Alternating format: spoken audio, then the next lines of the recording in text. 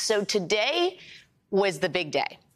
The day the man who is widely seen as the strongest potential competitor to former President Trump in the 2024 Republican primary. Today was the day this guy entered the race.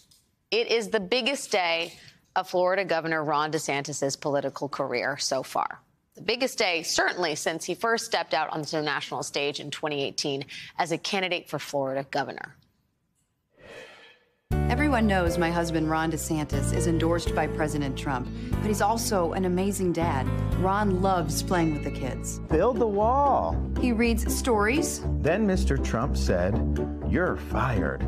I love that part. He's teaching Madison to talk. Make America great again. People say Ron's all Trump, but he is so much more. Big league. So good. That ad was from way back in 2018 when DeSantis was positioning himself as a Trump understudy, someone who knew all the lyrics, who had studied all the lines, just hadn't gotten the lead yet. And that ad very much encapsulates the essential problem DeSantis faces as he tries to beat Trump in the primary, something Donald Trump himself seems to recognize. Now, think back to the Republican primary from 2016. You had Jeb Bush and you had John Kasich and you had Chris Christie and Marco Rubio, who like to think of themselves as sort of the moderate, centrist, pro-business conservatives. You had Mike Huckabee, the Christian social conservative who was big on fighting culture wars. Remember that he didn't think women should use curse words. You had the farther right Tea Party adjacent Ted Cruz and libertarian Rand Paul. And I'm not going to go through all of the candidates because there were approximately 69 of them in that race. But the point is, they all had at least somewhat distinct identities, personalities of some kind that they were selling that you could use to compare. But now that the Republican Party more or less is Donald Trump, not his ideas or his policies, but the cult of personality Trump has built up as the MAGA movement, now that that is the reality of the GOP, how does someone like Ron DeSantis distinguish himself? It's not like he can run more ads of himself building walls and showing off his kids in MAGA onesies. Well, today was DeSantis' big opportunity to present himself to the country as a contender. He did it at a little past 6 p.m. in an unprecedented way, announcing it live on Twitter with Twitter's owner, one of the richest men in the world, Elon Musk. And here is how that gigantic headline moment for Ron DeSantis began this evening.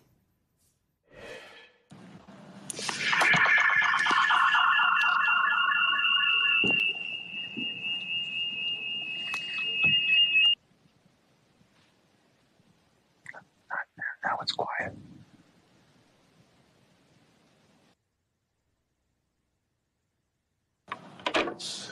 All right. Good afternoon, good evening, or good morning, everyone, depending on wherever in the world you're joining us from. I'm broadcasting live from Twitter headquarters. It's David Sachs here.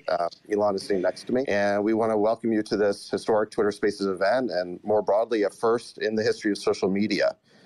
Tonight, I'm pleased to introduce two individuals who've done more to loosen the grip. That was a big kickoff. That was it. Now, I know this is Elon Musk's Twitter, the man who famously hyped one of his cars as having bulletproof windows just to have those windows break at the car's big launch. But this was Ron DeSantis' presidential campaign launch. And for 21 long minutes, it was mainly just this. All right, sorry about that. We've got so many people here that I think we are kind of melting the servers, which is a good sign. Let's see. So, are we on? Yeah, I think so. Just to simplify this, I think we're just going to use there's 382,000 people in the room. All right, great. So let's see. So they just keep crashing, huh? Yeah, I think we've got just a massive number of people online, so it's servers are straining somewhat. I think we're back online here. Great. All right. Well, it's certainly an incredible honor to have Governor DeSantis make this stark announcement.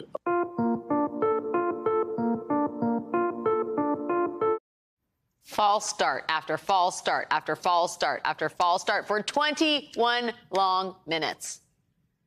And as for that hype that it was so many people that it was melting the servers, it was barely more than tuned in to watch Congresswoman Alexandria Ocasio-Cortez play the video game Among Us on a random night in 2020 on the platform Twitch.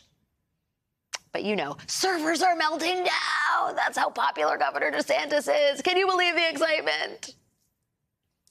Just a brutal start to a presidential campaign. Truly unprecedented. Now, lucky for Mr. DeSantis, that was not the only part of his launch today. He also released this much more traditional ad. In Florida, we proved that it can be done. We chose facts over fear, education over indoctrination, law and order over rioting and disorder. We held the line when freedom hung in the balance. We showed that we can and must revitalize America. We need the courage to lead and the strength to win. I'm Ron DeSantis, and I'm running for president to lead our great American comeback. There's a lot to get into there, but there is notably no mention of Donald Trump. There is no one in a MAGA onesie, and no one is quoting apprentice lines, and no one is building walls out of cardboard blocks. So those days where Ron DeSantis played understudy to Donald Trump, those days seem to be over. In fact, Governor DeSantis at this point would probably rather you forget about that whole understudy thing. Donald Trump, however, would not. He would very much like you to remember that 2018 Ron DeSantis ad and what it says about the man who is now running against Trump. And so Trump dropped this video minutes after the epic DeSantis Twitter launch fail. Trump's support was so powerful, just days after the endorsement, DeSantis took a commanding lead that propelled him to being elected governor. I'd like to thank our president for standing by me when it wasn't necessarily the smart thing to do. You're welcome, Ron. Unfortunately, instead of being grateful, DeSantis is now attacking the very man who saved his career. Isn't it time DeSantis remembers how he got to where he is? Make America great again. Build the wall. Then Mr. Trump said, "You're fired." I love that part. Truth is, there's only one person who can make America great again. What a night.